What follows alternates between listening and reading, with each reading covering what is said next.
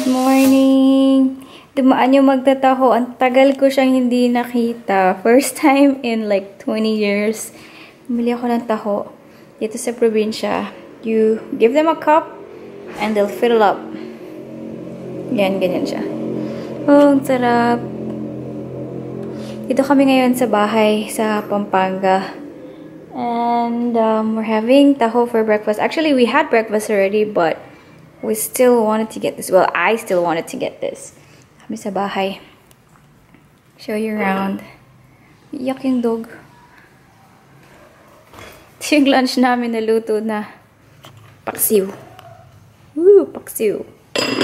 And Muffin is staying with us dun sa room kasi umiiyak siya. Hindi pa siya sanay sa bago. Nakakatuwa naman yung magtataho. Hanggang ngayon tatandaan pa rin niya ako. Hindi siya masyadong matamis.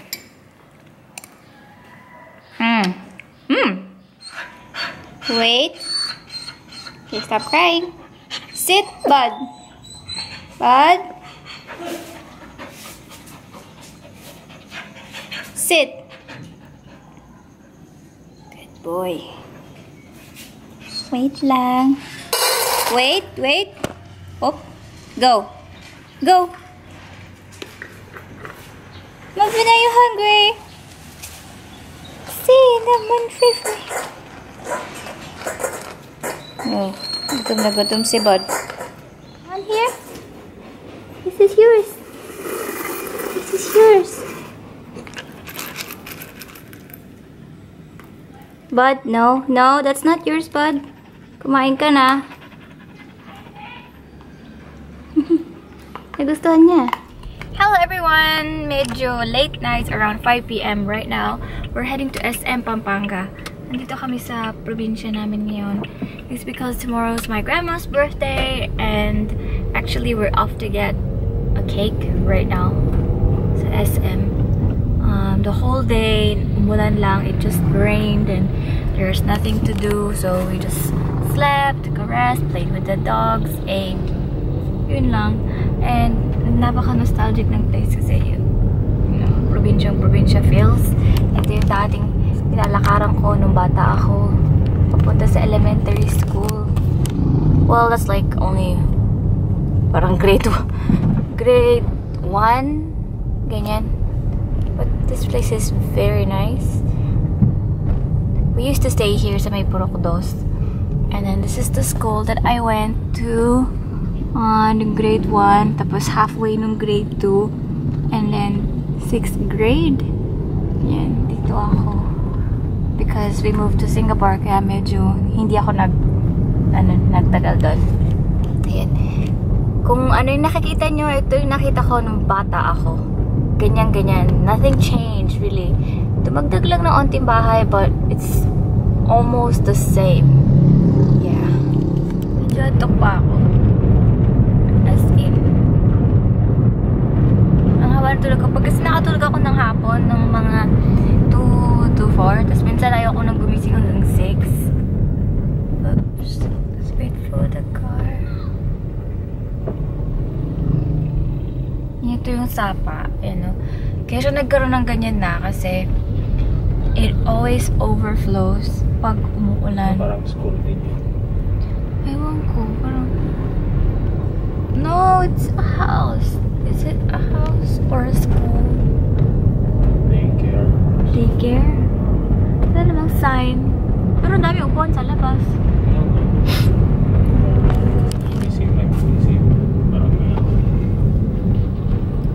From where we live, SM Pampanga is 15 minutes by car. Medyo malayo, but it's alright.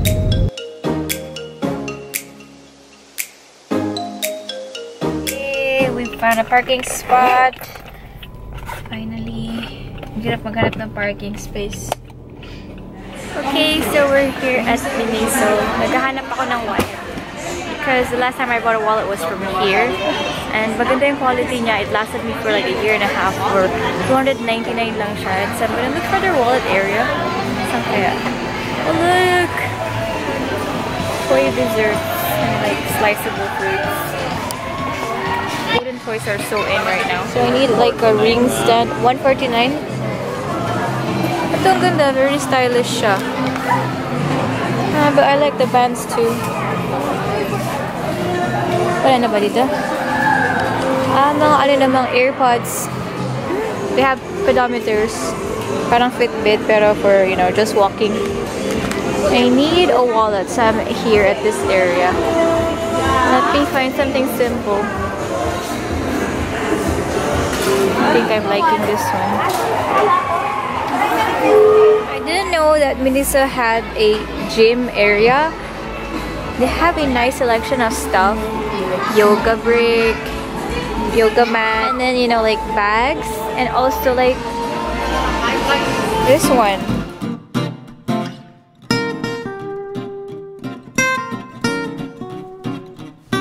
Have yung ulan. Really heavy. Oh, may lightning pa. Ako yung bagyo. Buti na lang. Wala. Kawawa ka naman po ni tricycle. Hey, suman. Bumili kaming suman sa malapit na market sa may Santa Rita. Ito, oh. Nakakamiss to. Tsaka lalo na to. Super. Bibigay kami sa kabila. Oh, ito ang kakain natin for breakfast. We're gonna have instant coffee. Oh, longganisa, fried egg, suman. Suman. Yan. And kasama natin yung cat, Churro, and Muffin. Hello, Muffin. Hi. Will you eat breakfast, Muffin? No? You're done with breakfast.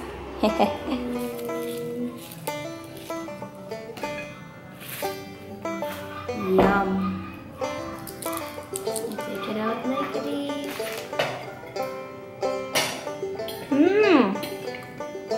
Wow. Dip it in sugar. Ganyan siya. Marami pa dito. Ito may latik. Ito kahit sugar lang.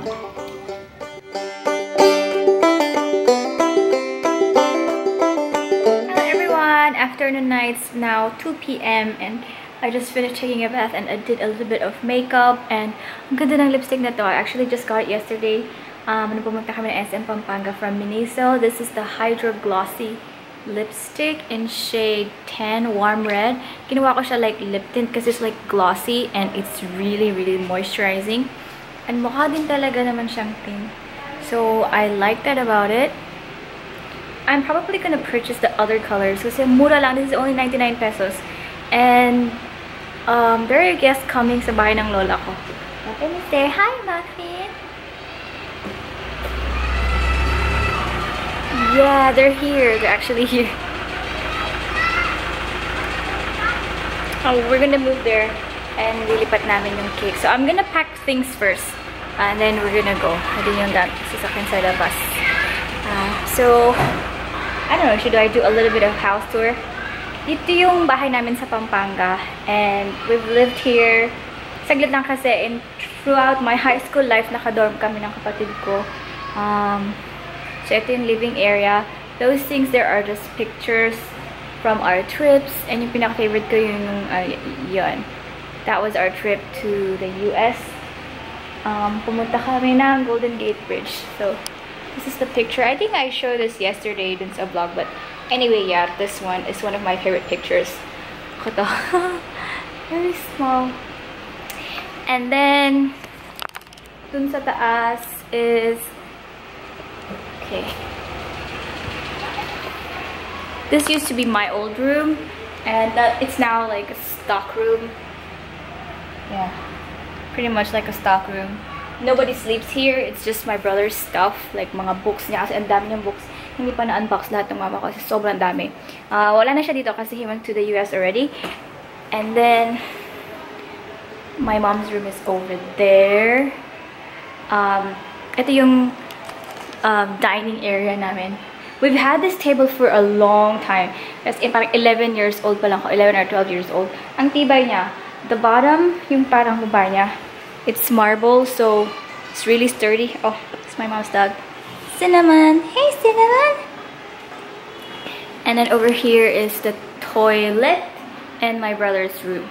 Tapos, pagtingin nyo dito, yeah, this is the kitchen area. So, meron siyang, I don't know how you call it. It's like a counter. So, madali lang siyang kuhanan ng food. Like, pagkatapos mo magluto, you just put the food here para madaling mailagay sa kitchen. And then, from this area, you can actually see the living area. It looks like this. Yan. The living area is my favorite part because it's super warm ng kulay. It's very neutral, so I like that about it. And gusto ko din yung the kitchen floor because it's like, you know, like a chessboard. I really love that. And yeah, so I better get dressed, fix my hair and put our things in the car. Nililipat na kami doon. We have to give the cake dun sa kabila. Yeah. Muffin, are you having a good time, Muffin?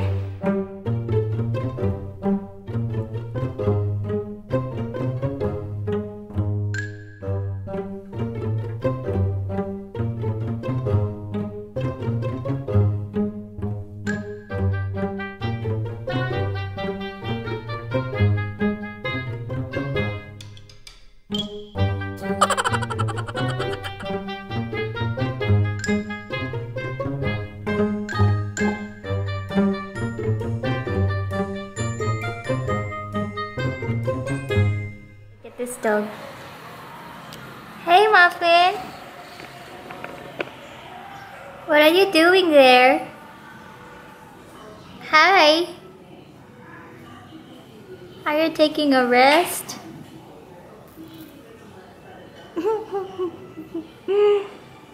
Napagod ka, no? You played too much.